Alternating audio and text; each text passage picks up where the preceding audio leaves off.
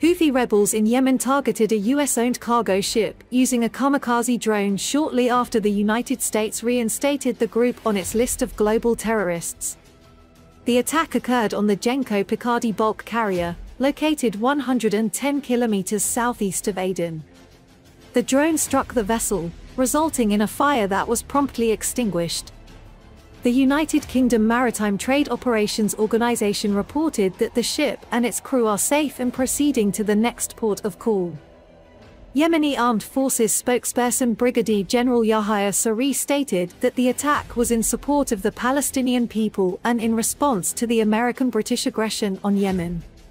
Saree warned the US and the UK of an inevitable response to their attacks on Yemen, emphasizing that any renewed aggression would face retaliation and punishment.